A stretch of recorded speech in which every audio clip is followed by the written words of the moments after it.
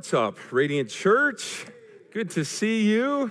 My name is John. I'm the campus pastor here in Richland, and so great to see some of us in the room. I know many are watching online. We want to say you are still part of the Radiant family. We're in this together, and hopefully you're watching at someone's house, hosting a watch party, or watching online. I know Portage is watching as well, and we just want to say, as a Radiant family, we are stronger together, and we are excited and honored to be a part of what God's doing. So for me, it's been a long time since I've been in this position, so Pastor Sonny assured me that I still know how to do this, so that's good.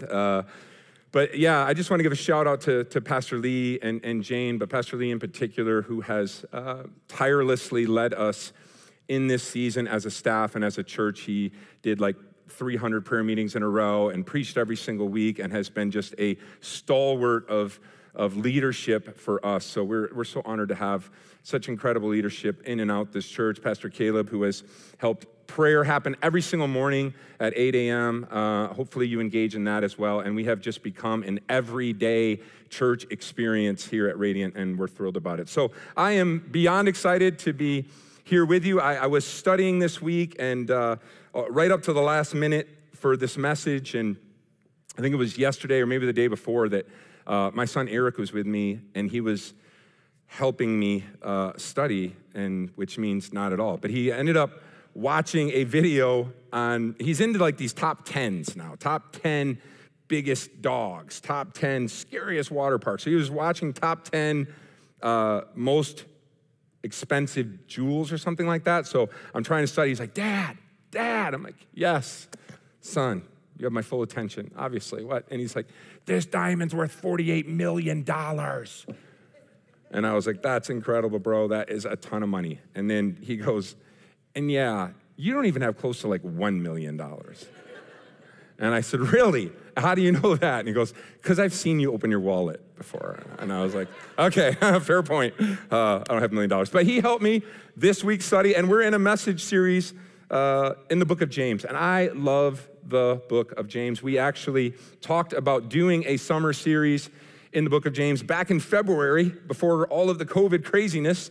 And that kind of got derailed a little bit, but we're coming back to it. And I'm so excited because I think James is such an incredible, rich resource of so many practical, but yet hardcore theological admonitions and challenges for the church. And it's not a super easy book. It's practical in the sense that it's, you know what he's saying, but he's awful hard on us sometimes. So I get chapter 2, I'm doing this week and next week, and some of this is harder than others to communicate and to kind of digest as Christians, but I want you to just walk with me and let the Lord speak to your heart. If you're not aware, James was the half-brother of Jesus.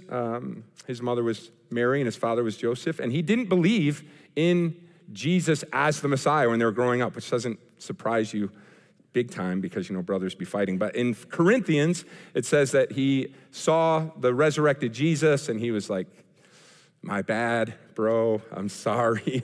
I knew you kept your room way too clean. You probably had to be. No, but he apologized, and then he went on a mission. And scholars believe that James is the very first book in the New Testament, like written. It was only a couple decades after Jesus. So just an incredibly powerful book, and different than like Paul. Like Paul, I love Romans, I love Ephesians, but Paul like has these insane run-on sentences and this super like long theological, you know, just diatribe that, you know, and if the church is kind of like getting off the mark, he'll go Colossians 3, you know, if then you've been raised with Christ, seek those things which are above, you know, set your mind on heavenly things, not on earthly things, for you died and your life is hidden with Christ in God. And that's Paul. And James is just kind of like, you guys suck. You're terrible at being Christians. You're the worst at this, and I'm going to tell you why. So if James is a little more blunt, but hopefully you'll work with me here. And we're going to be in chapter 2, but I want to just read the last part of chapter 1, 26 and 27. Just if you're in the book of James, it's right after Hebrews. If you get to Peter, you went too far. But James 1, 26, 27 says, if anyone thinks, this is James, he is religious, but doesn't bridle his tongue, he deceives his heart. And this person's religion is worthless. Religion that is pure and undefiled before God the Father is this, to visit orphans and widows in their affliction, and to keep oneself unstained from the world. I think the key word, and it's not in the book of James, but that he's trying to communicate is this word of integrity. It's this word of consistency. Integrity means like oneness. And what James is communicating throughout the whole book, his entire argument for everything he says is this: if your life has been impacted by the love and grace and goodness of Jesus Christ, then it ought to change how you do this. It ought to change how you do that. It ought to change how you see people. It ought to change how you see yourself. James always puts the being before the doing. He always puts the identity before the activity. He always says, because you are this, because God's done that, because you've had this experience, it should result in something like this. And that's what he does throughout the whole book. He doesn't just say, do this. He says, no. He says, be doers of the word, not hearers only. Well, why, James? Because the word, when it's implanted in your soul with meekness, has the ability to save your soul. Or he'll say, be angry, but don't sin. Or he says, be quick to listen and slow to speak. Well, why? Because anger in a person does not produce the righteousness of God. So it's always this, I want you to read it and hear it through this idea of not Paul or James yelling at us, but James saying, this is who you are, so this should be how it affects how you live. I remember Kendra and I, it was probably 15 years ago, I think she was pregnant for Addie, went to New York City for the very first time to visit some friends who lived there, and they were so awesome. They set up all these like excursions for us. So we went to a Broadway show. We went to like this insane sushi restaurant where apparently they like flew it in from Japan like every single day. It was like $3 million a plate or something like that. And then we went on one of these tour guides where you get on this bus and you go and throughout the whole city and you have like a tour guide. So I remember sitting down, we'd never been in New York before, and I'm looking, and by the tour guide, there's a sign in the bus, and it says this: I will not bite, kick, punch, cuss, or murder. And then underneath it said, because I'm the tour guide. And I'm reading it, and I was like, I think that's supposed to be a joke. And by the laughter in this room, it's obviously hugely funny.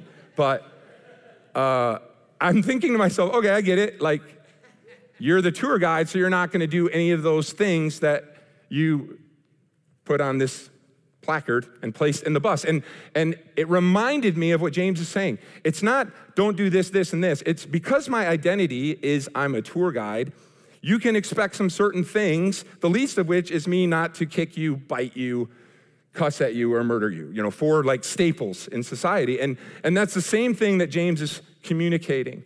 And then that's why he says in verse 25 or 26, but if you think you're religious and you don't bridle your tongue, you deceive yourself. Like Jesus said it similarly. He said, out of the abundance of the heart, the mouth speaks. But Jesus was nicer than James, so he said it easier. But James is like, look, your religion is worthless if being impacted by Jesus didn't change what you say, but also what you do. He said, look, this is pure and undefiled religion, verse 27. I just want to start with that, and then we'll get into chapter 2. And when he says religion, he's not talking about like cold orthodoxy. Sometimes religion gets a bad rap as a word. He's talking about authentic faith. This is what it looks like, that you're going to visit orphans and widows, and you're going to keep yourself unspotted from the world. So what James is saying is, I think, especially in today's culture, sometimes we want to split that down the middle. And you have some people who have an encounter with Jesus, and it changes their entire outlook on the world around them. They're social justice driven. They want to eradicate poverty. They want to see equal footing for all people. They want to care for the hurt and the needy, and that's amazing. But when it comes to their personal lives, they're like, well, don't tell me what I can and can't do. Don't tell me that I can't live this way. Don't tell me I can't live with my girlfriend. Whatever it is, like, I don't need to hear that. And they kind of take that side of it. And then the flip side is this encounter with Jesus that leads to personal morality. So now it affects what I do, what I say, what I watch on a screen, how I live my life like that. But then you have people who are totally cold and callous towards the needs of others. And they have this like almost righteousness within themselves, but they don't have a heart for other people. And James, you say, James, well, which is it? Is it social justice or is it personal morality? And James says, yes, it's everything.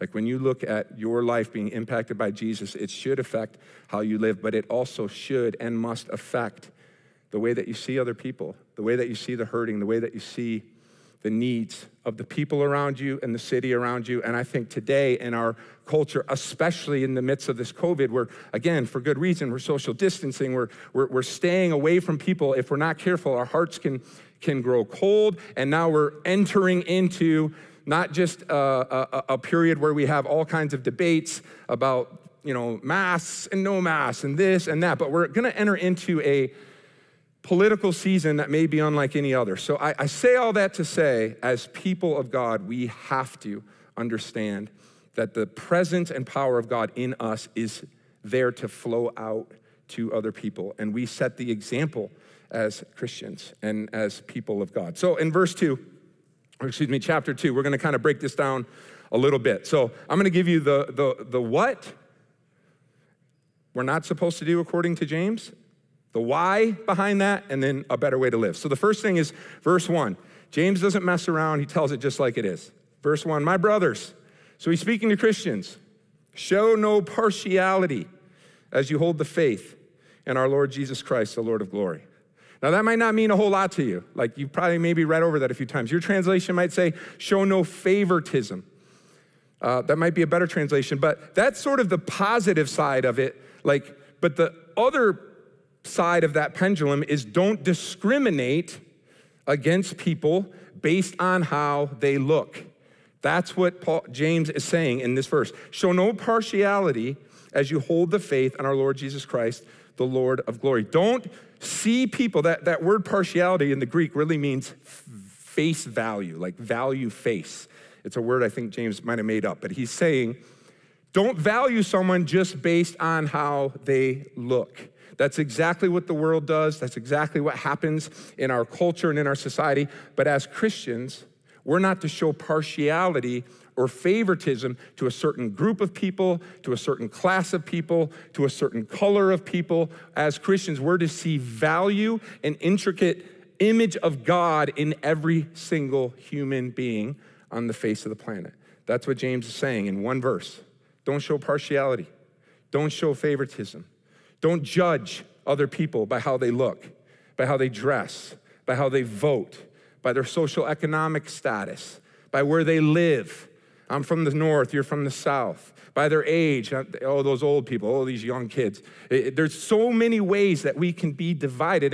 And James is about to share one that's a social economic divide, but that word is actually plural when he says partialities, when he says favoritism. So he's talking about in all of these realms, we as Christians are to not value other people above other people based on how they look or based on their class or based on their color or any of those things. So he's going to give an example right here in verses 2 through 4. It says, he gives an example. So here it is. He's talking about church. So this isn't some like, hey, someday you might run into this, and if you do, hopefully you remember this verse. He's saying, no, like right now in this room, I'm talking to you guys. So this is James. He says, for if a man wearing a gold ring and fine clothing comes into your assembly, literally into your church, and a poor man in shabby clothing also comes in, and if you pay attention to the one who wears the fine clothing and say, hey, sit here in a good place, while you say to the poor person, you stand over there, or sit down at my feet, have you not made distinctions among yourselves and become judges with evil thoughts? And here's what I'm going to say.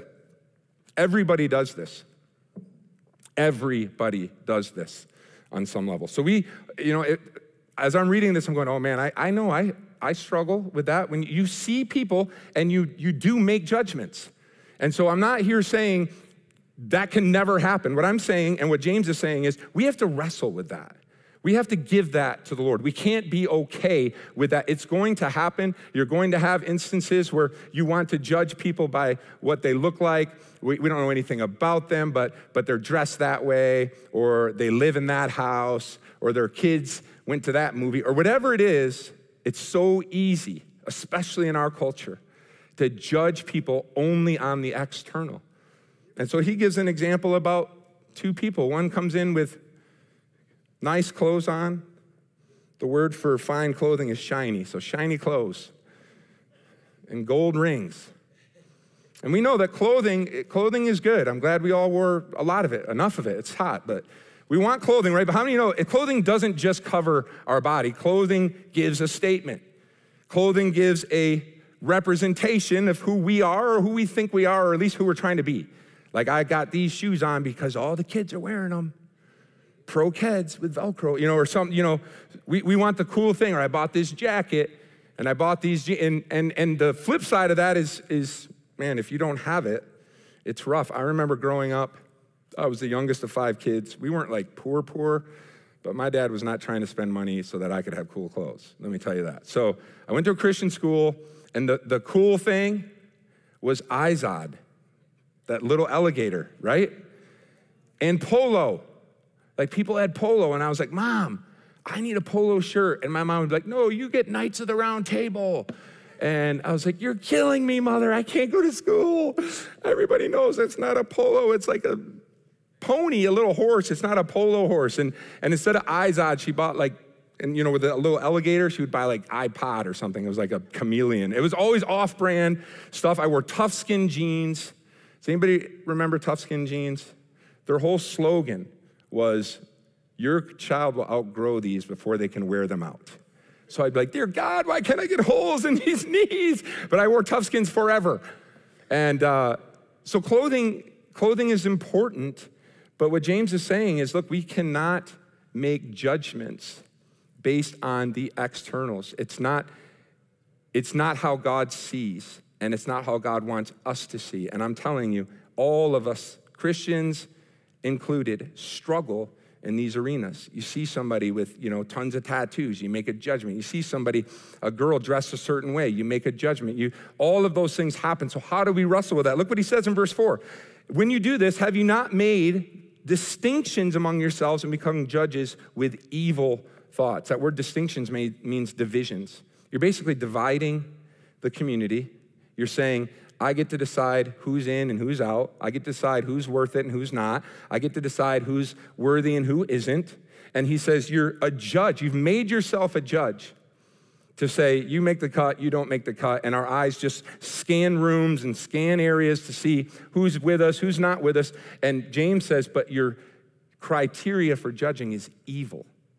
Not just like, hey, man, I know there's worse things you could be doing, but try not to. He says, no, it's evil. And you know why it's evil? Because Jesus, he says, the glorious one came and he found you and he found me when we were dirty and we had nothing to offer him. We had no way to improve his life whatsoever. Jesus wasn't like, oh man, I should kind of team up with them. I bet I could get some influence over it. We had nothing. We were separated from God because of our sin and because of our own minds and our own sin nature. And the Bible says Jesus reached out and he touched us and he invited us into his family and he washed us and he cleansed us. And what James is saying, if you've experienced the goodness of God in your life, if you've seen Jesus redeem your heart, redeem your soul, drag your life up from the miry pit and set your feet on the clay, then we are not to go around pointing at other people and making judgments, because it means our thoughts and our criteria are evil. That's what James is saying. So that's the what that he's talking about. Don't do that as you're a Christian. But he also says why. He unpacks this a little bit for us. And I want to just kind of give us, it's easy to say, well, don't do it because it's not good. But I want to hopefully bring a little more nuance to why it hurts the heart of God when we do this. So look at verse 5 of James 2. So he goes on and James says, listen, my beloved brethren, has not God chosen those who are poor in the world to be rich in faith and heirs of the kingdom which he has promised to those who love him? So he tells us what not to do, and why don't we do that? Why shouldn't we judge people on their appearance? Why shouldn't we judge people by their economic status or their wealth or lack thereof? He says, because when you do that, you're literally opposing God. You're going the opposite direction of God. God loves the poor. God cares about poor people a lot. I looked up tons of verses, and there are so many where God sides with the poor, God extends grace to the poor, and there are many, many more where God is not that thrilled about people who are rich in the Bible. And obviously the Bible is more nuanced than all poor people are good and all rich people are bad. That's not what it's saying whatsoever. But it's saying this: when you're poor, you have an awareness of your own neediness, your own need for God, your own need for grace, your own need for maybe food, maybe clothing. I mean, even like basic needs are just, they're so highlighted when you don't have much. But when you do, it's so easy to be self-sufficient. So easy to think, well, I did this. I created this. I worked hard for this. I went to college for this. I got an education so I could have this job. And whether we know it or not, that leads to looking at other people and judging them because they're not in that position. Well, if they worked a little harder, if they had a little more motivation, guy holding a sign on the side of the highway, well, I know Taco Bell's hiring. Why is he sitting right? Those are all thoughts that we've had in our hearts. And what I'm telling you is that God sees the poor and his heart is moved towards them, not away from them. He doesn't shrink back. The Bible says that God sees the poor and he not only showers his love on them, God is in the business of using unqualified people to advance his kingdom and to advance his plans and his purposes. It's his specialty. He looks for the Davids who are just tending sheep. He looks for the Marys, who's just this Jewish girl, and says, you're gonna be the mother of the Savior of the world. The Gideons who are in the winepress shaking and shivering and scared. He's calling mighty men of valor. That's what God does. And 1 Corinthians 1 says he looks for those people, and he confounds the wisdom of this world, and he takes the things that our world says, look at them, shiny, gold, get around them, and he says, no, and I bring that to nothing, and I elevate the weak, and I elevate the poor, and I elevate the overlooked and the marginalized, and those are the ones that my heart extends to, and I want my people to be just like that. But it's so hard. I mean, let's just be honest. It's so easy to get wrapped up in the materialism, to get wrapped up in seeing people's value for what they can maybe offer us, or maybe they can even offer society. So easy to get fixated on, well, I'm the reason I'm successful. It's not necessarily good to be poor, like to not have anything, or to always struggle. I'm not saying that's what God wants, but I'm saying this. People will ask me, like, why do you think, I've been on many mission trips, why do you think miracles and signs and wonders are so much like more prevalent and easier to see and to be a part of in like other nations than they sometimes are in the United States? Because I've experienced that firsthand.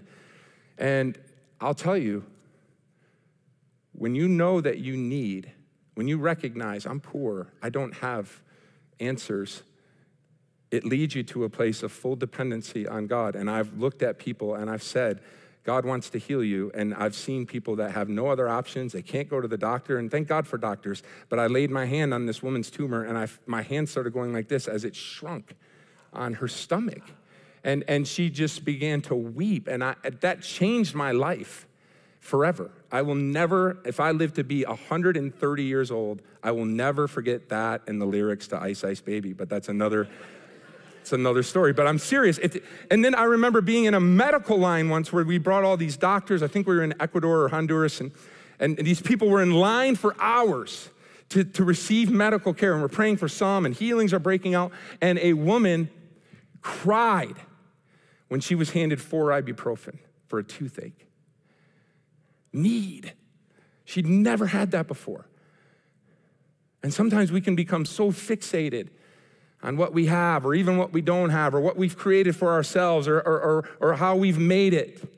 And we forget that, not that God wants us to be poor in the sense that we can't have anything, but Jesus said, blessed are the poor in spirit, for theirs is the kingdom of God. Poor in spirit doesn't mean you're wandering around the desert like, oh, where's God? It means this: I'm humble, I'm meek, I recognize, James 1:21, that every good and perfect thing comes from above It's from the Father of lights. And there's no variation. There's no shadow of turning. I have not made my own success. I am not a self-made person. But by the grace of God, I could have been born in Nigeria or somewhere where I didn't have anything and I didn't know about Jesus. Those are things that we need to remind ourselves as Christians, is that God sees the poor differently than we do. And when we look down on the poor and when we marginalize other people, we're going the opposite direction of God. And we don't want to do that. Look what the Bible says in Deuteronomy chapter 10. There's tons of verses, but I loved this one the most. I think it's going to come up in the NIV. This is God saying, "For the Lord your God is God of gods and Lord of lords, the great God, mighty and awesome, who shows no partiality, no favoritism, accepts no bribes. He defends the cause of the fatherless and the widow, and he loves the foreigner residing among you, giving them food and giving them clothing. And you are to love those who are foreigners, for you yourselves were foreigners in Egypt." I'm not going to unpack that. I'll just let that sit with us. But number one, we oppose God when we do that. The second thing is we tend to cozy up with the world instead of witnessing to the world. Look at verses 6 and 7. James goes on, he says, "But you dishonored the poor. Are not the rich ones who oppress you? Aren't they the ones who oppress you and the ones who drag you into court?" I love how James is always going like full Jeopardy. He doesn't just say, they're the ones oppressing you. You have evil thoughts. He says, "Are not you becoming judges with evil intentions?" He like turns it into a question, but it is what he's saying. He says, "Are not the rich ones who oppress you? They're the ones who drag you into court. Are they not the ones who blaspheme the honorable name by which you were called?" And there's some culture to this and some context in that the scattered Christians, the Jewish people, were in all these different areas. And the rich people in those areas were trying to take them to court and take their land. They were literally trying to squeeze them out and take their possessions. And yet James says they're still cozying up to them. They're still trying to see, oh, can you help promote me? Oh, if I rub shoulders with them, I'll look good, and maybe they can offer me something. And he's saying, you're not even walking out the truth you actually know. That's how much hypocrisy has entered into your life. You're rubbing shoulders with them, and they're the ones taking you to court. They're the ones blaspheming the name of Jesus. They're not walking any of this out. Why are you doing that? And I feel like today we need to recognize the church is never going to be cool enough to cozy up with culture. We're never going to have enough cool stuff and lights. I remember some youth pastors at a conference. I was like, well, if we just had more lights and if we just had more, disco balls and more smoke, like kids would think that was sweet. And I'm like, look, I love excellence. I think you can set an environment and it's powerful. But at the end of the day, we are different than the world. We're not supposed to look just like the world. We're not just a gathering of people. People can gather anywhere. They can go to the mall and go to a basketball game. But the people of God gather to celebrate who God is and what he's done and to be empowered and equipped, according to Ephesians 4:12, to take what we know and go into the world and be salt and be light. And we can't do that if we're constantly trying to cozy up with the world, trying to get the world to like us. And please hear me, I'm not talking about we're antagonistic and we're on Facebook riling things up. I'm saying we recognize we're salt and we're light to the world, but we also are not of the world. We're of a different citizenship. And too often, churches today are doing everything they can to get people to like them, get people to come back. We don't want anybody to feel uncomfortable. That's why the gospel isn't preached. That's why repentance isn't preached in so many churches, because someone's gonna get upset. And they're not gonna come back. And they're not gonna think we're friendly, and they're not gonna think we're cool, and they're not gonna like us. And as Christians, we have to understand, not everybody's gonna like us. Not everybody's gonna like the church. Not everybody's gonna like the truth of Jesus, and it's not supposed to be easy to be a Christ follower. It's not chicken soup for the soul. Jesus said, you wanna follow me? Okay, take up your cross and deny yourself. Then you can follow me. He set a standard that was not easy, that was not a feel-good mission. He said, no, it's gonna be difficult. And I believe with all my heart, we need culture. We need our city. We need the world, not to experience just a cool church, but to experience a living God and the power of the living God that changes lives, that changes hearts, that changes situations. It's okay to be cool. It's not a bad thing. We have some worship leaders, they They're cool. You squeeze them and skinny jeans pop out. There's nothing wrong. Nothing wrong with that.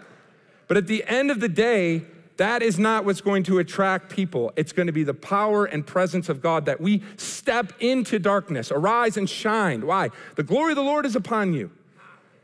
Darkness is going to cover the land. Deep darkness, the people. We don't run away from it. We shine into it, and then we let the Holy Spirit do what he needs to do. But what James is saying, stop looking at people and thinking, what can I get from them? How can they help me? How could this benefit my existence if I get to know them? No, start looking for people who aren't like you. Start looking for people who don't look anything like you, don't vote anything like you, that have different skin color, different social, economic. And I'm not saying you can't have friends. I mean, it's that have similar interests. But man, some people will come to me and say, you know, me and my 4 buddies, we get together and we're the church, man. We just have church, 4 of us. Where 2 or 3 are gathered. And I say, okay, but let me just see here. The church that you go to, everyone looks exactly like you. Everybody talks like you. You all are wearing the same shoes. You all have the same ideas. It's okay, but that's not what the church is supposed to look like. We're not supposed to be a country club. We're not all supposed to look exactly the same. We're not all supposed to act exactly the same. We're not all supposed to have the exact same interests, the exact same social economic backgrounds. I love it when I see cigarette butts out by the door that people just put out. I remember one time I smelled something that wasn't even cigarettes. It was something medicinal was happening. And I was like, you know, you can have this religious spirit, like, what are they doing? We're coming to church. And for me, it's like, no, come on. Let the world see. Let them experience God. We need different people. We can't just cozy up with everybody who makes us comfortable. And there's so many places that it's easy to do that. I mean, places where it's not easy, it's church and like Secretary of State. Those are the 2 places but there's less anger here and there's more Jesus. So, but seriously, look for ways to expand your comfort zone when it comes to people. We can't look to the world for approval. It's just not going to work. And the last thing is this. It doesn't just break the law, it hurts the lawgiver. Look at verses 8 through 11 in James 2. James goes on, if you really fulfill the royal law according to the scripture, you shall love your neighbor as yourself. You're doing well. So he's saying, look, I'm going to sum up the whole law. Jesus did this. Leviticus, Jesus said, if you love your neighbor as yourself, you're doing it right. Because the law gets pretty micro, gets a little crazy in Leviticus. Like if your neighbor loses a donkey on your property, you got to like bring it back with a dozen eggs. And there's just some crazy stuff. So he says, look, don't worry about all that. Love your neighbor as yourself. And if you do that, you're doing well. But if you show partiality, you're committing sin and you're convicted by the law as transgressors. Whoever keeps the whole law but fails in one point has become guilty of it all. For he who said, do not commit adultery, also said, do not commit murder. If you do not commit adultery, but you do murder, you have become a transgressor of the law. So what he's saying is not, hey, every kind of sin is the same. What he's saying is, don't tell me that hey, at least we're doing this and this, but we're also looking down on people. We're also showing favoritism. We're also discriminating against people. That's what he's saying. If you broke one law, you broke them all. And the law is surmised by love your neighbor as yourself. That's first. It says, if you're doing that, you're doing well. But if you're not, then maybe you haven't really experienced the grace and power of love of Jesus Christ, because it's not just for you. It's supposed to affect you so that it flows out to others. And so we can't just say, well, I stopped watching bad movies and I don't swear and I don't cuss and I don't chew and I don't date girls that do, so I must be all right with Jesus. And he says, no, what is your heart like for other people?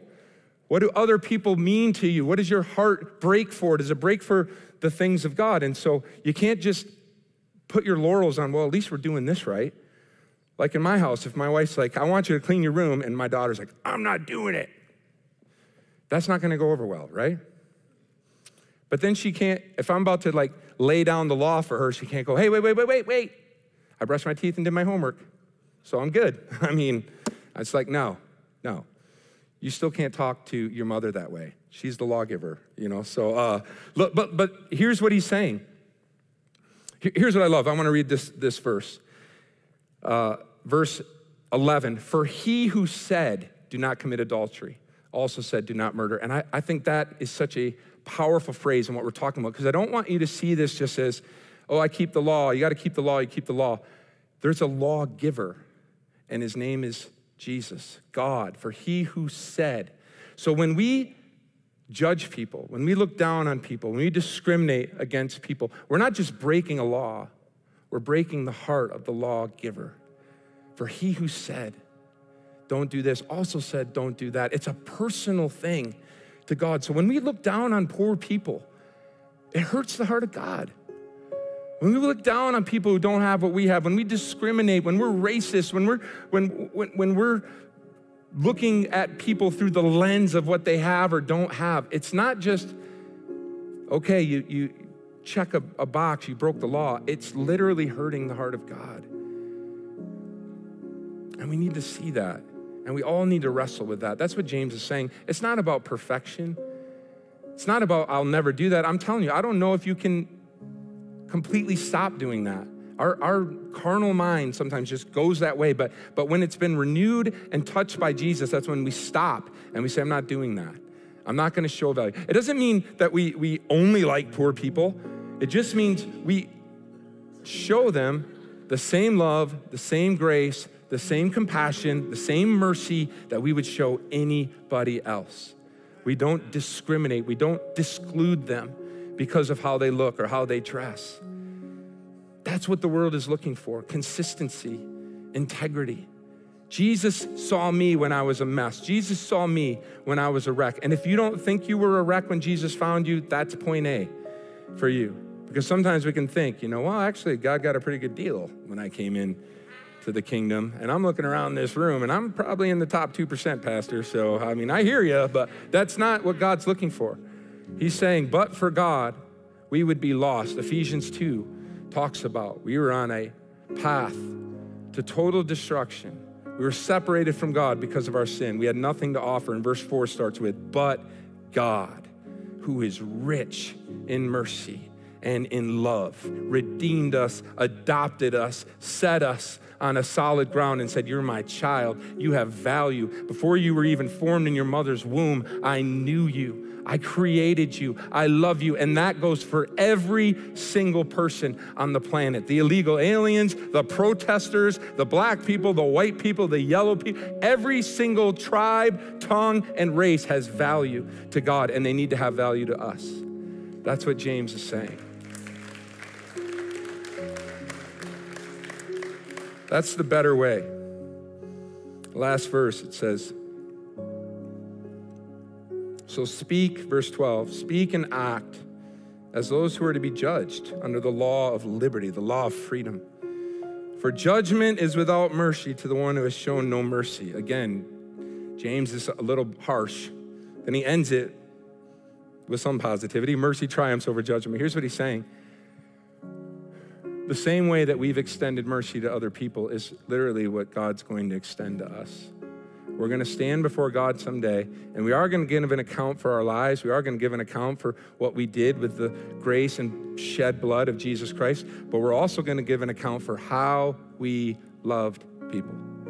John 13:35, Jesus said, they'll know you're my disciples by the love that you have one for another. Doesn't mean we agree with everyone. Doesn't mean we don't have standards. Doesn't mean that we have to somehow condone all behavior, all lifestyles, but we love people and we recognize I'm not wrestling against flesh and blood, but principalities and powers and spiritual forces of darkness in the heavenlies. And I refuse to make people my enemy. I refuse it. I'm gonna love people. I'm not gonna show favoritism. I'm not gonna exclude some people. I'm not gonna hate people because they're not like me or because they're different.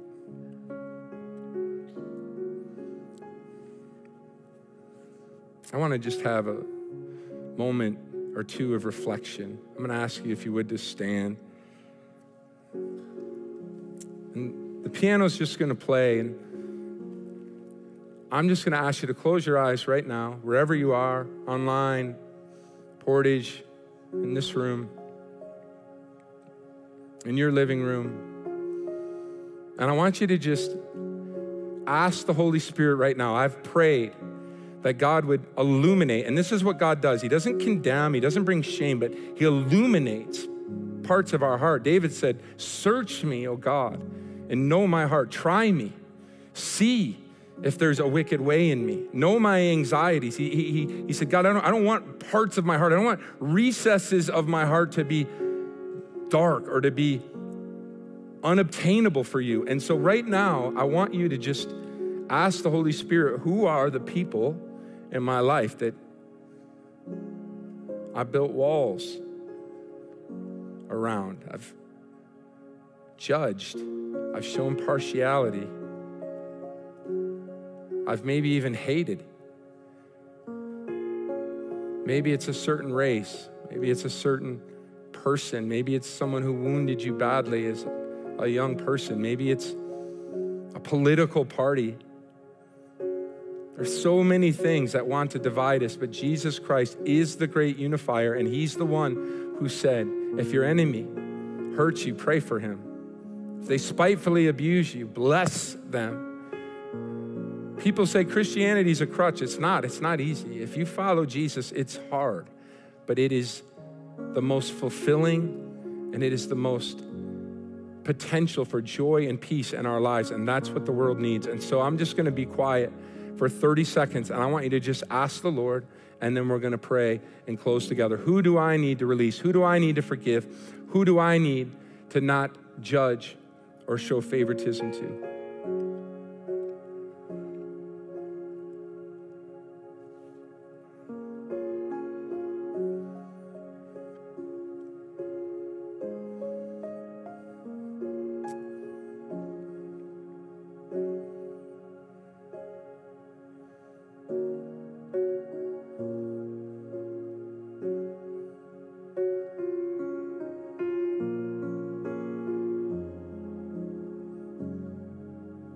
Father, right now we humble ourselves.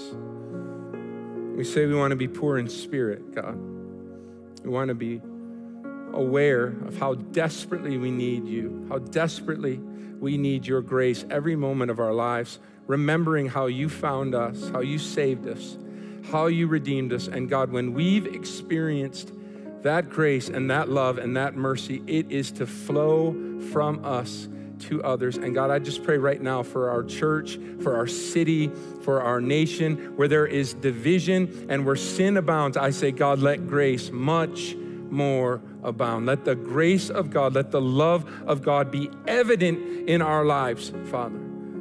Let people know that we're Christians because we love. And God, we love the hurting, we love the lost, we love the poor, we love the broken, as much as we love the Christian and the person that's all put together. God, we ask, let us have your eyes to see people the way that you do, Father. And right now, I pray for every person who needs to forgive, needs to release, needs to ask for forgiveness from someone or a people group, that God, you would allow us entrance into your heart so that we lay those at the foot of the cross, so that we see like you see, and we say, God, we give this to you. We give you our heart. We give you our lives. You can have it all. In Jesus' name, amen.